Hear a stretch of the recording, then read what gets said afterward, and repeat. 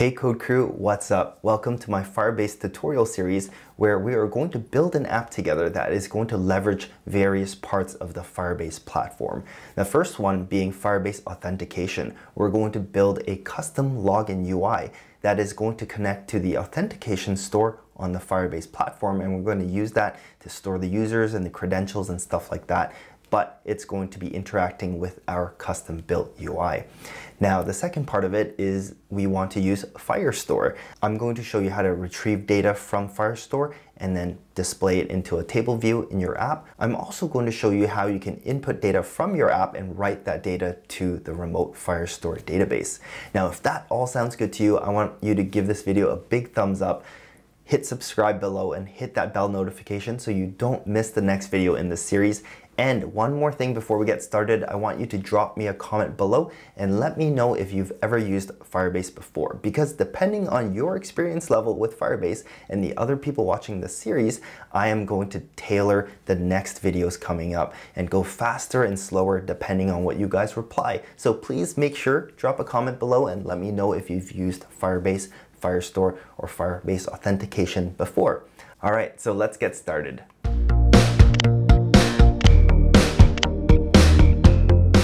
We're going to start by creating a brand new Xcode project here.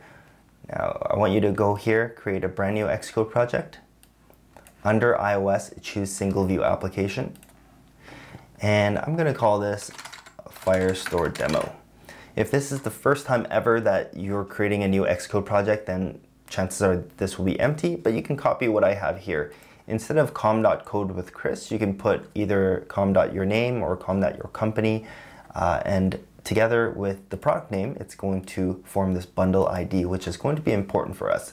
As for team, you can leave it as none for now. If you don't have a team, you can always set one up for free after the fact. Now, for the language, I want you to choose Swift, and for all of this stuff, just leave it unchecked, or if it is checked, just uncheck them all so you have what I have here. Now, Swift UI is something that is still in beta right now and it's changing, so I'm not going to use it. We're still going to stick with trusty old storyboards as much as we love it or hate it.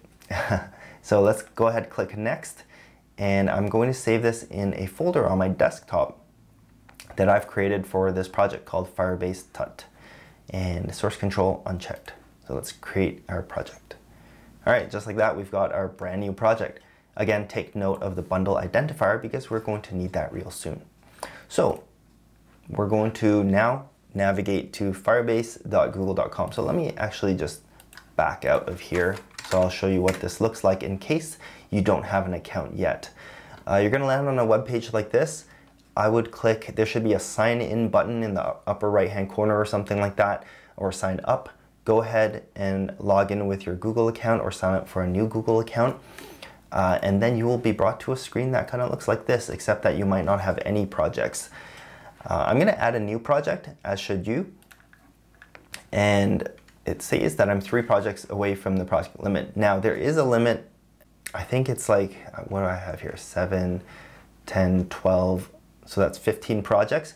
You can request for more projects if you need to. And then depending on the reason, they will allow you or deny you. I've requested it before on my other Google account and they approved me, so I don't think it should be a problem. Add new project. I'm going to call this Firestore demo, and how about Firestore YouTube demo? Oh, project ID, why would it do that? I mean, I don't think it really matters. It's just for your own identification purposes. Now for this part, if you're actually creating an app that you're going to push into production and you're going to release it, I would actually take a closer look at how they are using this data and, you know, decide whether you are okay with that or not. For this demo, I am just going to accept and create project. You know, because if you're going to be storing, let's say, really confidential information, you just want to make sure that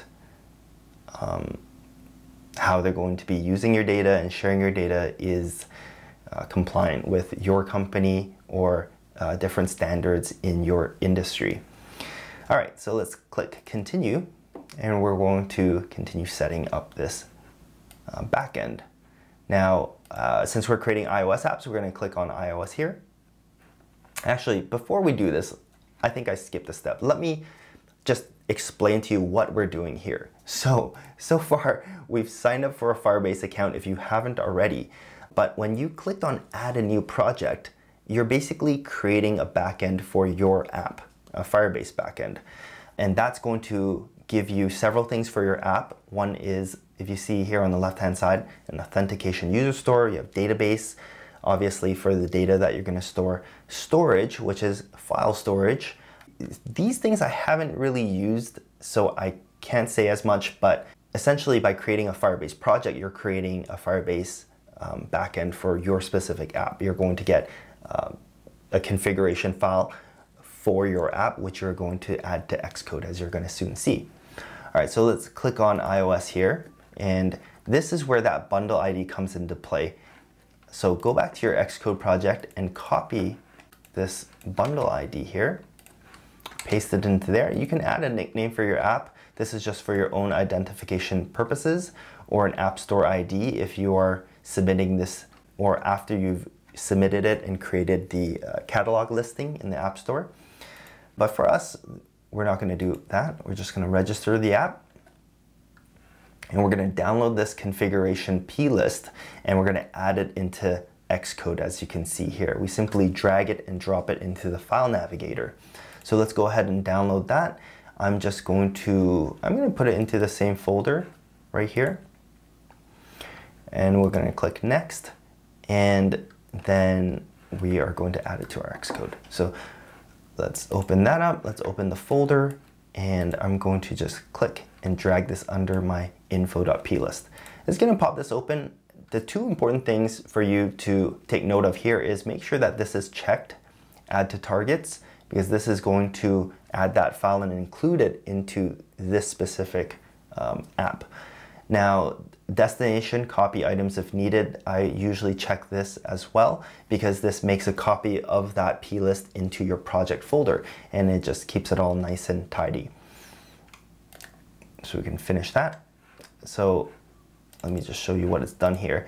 This is where I downloaded the file, but as you can see, inside it's actually copied it into the project folder. So I can actually delete the one that I downloaded because it's made a copy of it inside the project already. So you just don't have files floating around everywhere. All right, so this part is done. The next part is all of the Firebase library files, or the Firebase SDK. Now this contains all of the Firebase classes that is going to let us talk to the Firebase backend. And this is what makes using these sorts of platforms really attractive, because you don't have to write a lot of code. They give you all of these classes and libraries for you to leverage, and you can just call methods, pass in data, and these pre-written methods will basically contain the networking code to go talk to their backend and send them the data, retrieve the data. It's going to let you query the data, all that sort of stuff. So that's what this Firebase SDK is all about. And we need to add these files, this code, into our Xcode project. Now there are a couple of ways to do this. You can actually download the zip file, and then you can manually add it to your project as just a whole bunch of files. The downside of this is that from time to time, Firebase updates these libraries. They make changes to the methods, changes to the codes, and you're not going to know this unless you kind of keep up to date with their changes, and then you're going to have to re-download the zip file and re-import it into your project, and it becomes a nightmare when you're talking about lots of code libraries, if you're using a lot of different third-party libraries. This is where CocoaPods comes in. If you haven't used this before, you actually have to set this up on your computer first. And this is a package manager, or a dependency manager, which basically keeps track of which libraries need updating, and then you can type in a simple command and it's going to download all of the updated versions of those libraries and update the copies in your project. So it is an easy way to manage all of these third-party libraries and make sure that you have up-to-date versions. All right, so if you haven't installed CocoaPods on your machine yet, I have a video to show you guys how to do that. Just check out the video on the screen in the upper right-hand corner now. I guess you would have to pause this video and then go install CocoaPods following that video first and then come back to this video. Now, if you already have it installed, then we can continue on right here. So I already have it installed. I'm going to go on with this video. So what you do is you can open up Terminal on your Mac and you can navigate to that folder that your project is in. So if you're not familiar with these terminal commands, ls will list all of the current files and directories in your in the path that you're at currently. Since my folder is in the desktop, I need to navigate there. And as you can see, this is my root user directory. There's my desktop folder right there. And to kind of drill into that, you do cd space desktop. And then now you can see that the path has changed to desktop. If you do ls again, you can see all of the files and folders here. The one I want is actually Firebase tut. So cd Firebase, and shortcut is actually just press tab and it's going to auto-complete that folder name for you. So if I do ls, I've got the project folder in there too. So I'm going to drill into that. And finally, I'm at the folder that has my Xcode project file. From here, you type pod init. So if you get an error just like the one that I experienced where it was saying that you didn't have permission and you needed to look at the license first, well, what you'd have to do, like this one right here, it tells you to agreeing to the Xcode iOS license requires admin privileges, please run this command. And then that's what I did, ran this command, and then you have to read, well, you can read or not read it, but you can scroll through it and then you hit agree at the end and we should be good now. So that's not something that I had to do before, but it might have something to do with the fact that I'm using a beta version of Xcode and maybe this is something that they will do now. So let me type in pod init. And after you do that, if you just go ahead and open up your folder, you're going to see now you have an additional pod file inside your Xcode project. So we're going to open this up in a text editor, for example, Sublime, the one that I use right here. We are going to then, in this file, list all of the third-party libraries that we're going to use with this Xcode project. So as you can see from these instructions here, we're going to want to add this to our pod file. So I'm going to grab that and paste that in there. And then I'm going to save this file. Make sure you hit save. And then we're going to run pod install, which is going to read all of those libraries from the pod file. It's going to go and fetch them, and then it's going to add them into your Xcode project.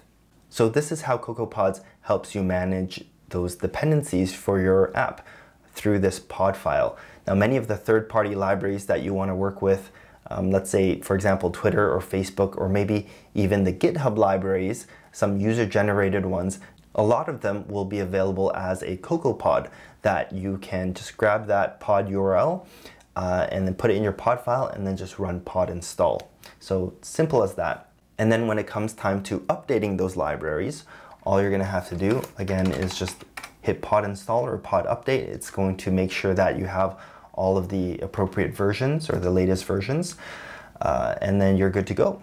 All right, so that part is done. Let's click next. Oh, one thing, if you're unfamiliar with CocoaPods, let me just go back to here. After you hit pod install, it's going to create this XC workspace file for your app. Use this file for all future development on your application. So what we're supposed to do here is we're going to close the project in Xcode, and then if you open up your folder, you're going to see that there's a whole bunch of new files.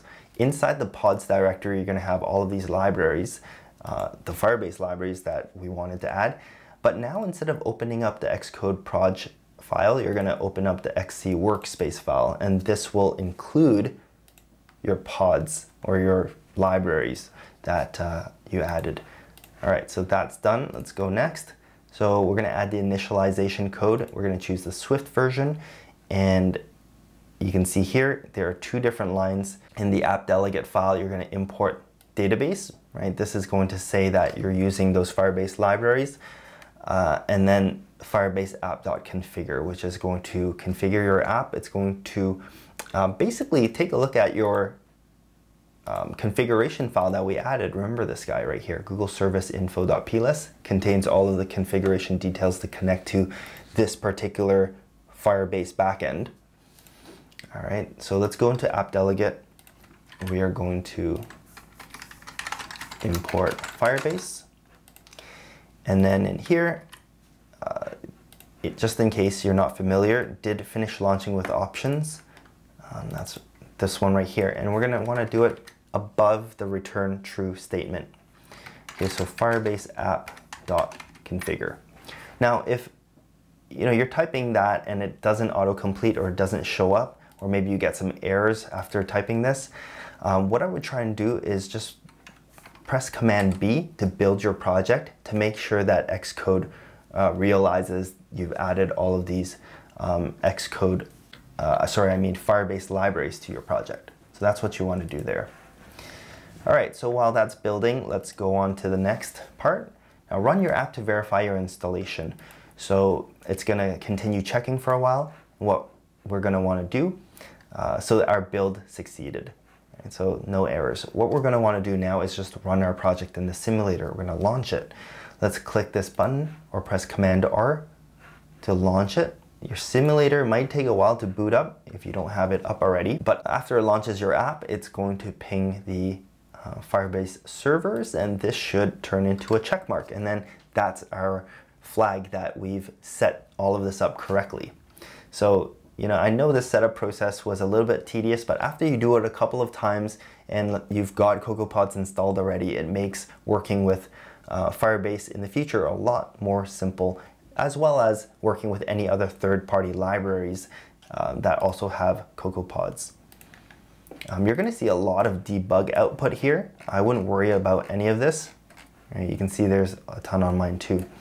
Now the app has finished launching. It's a blank screen because it's a new project, but this sometimes takes a couple of minutes, a couple of seconds to register because it doesn't check constantly. So I don't know what that interval is, but if you don't see it after a minute, I would just close your app, just stop it and run it again just to make sure, and then continue to console.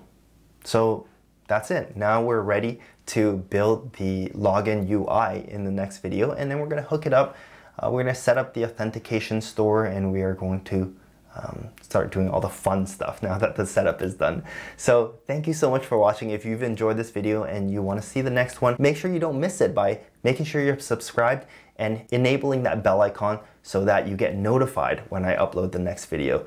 So don't forget to thumbs up the video and leave a comment below letting me know if you've worked with Firebase before or not, and I look forward to seeing you in the next one.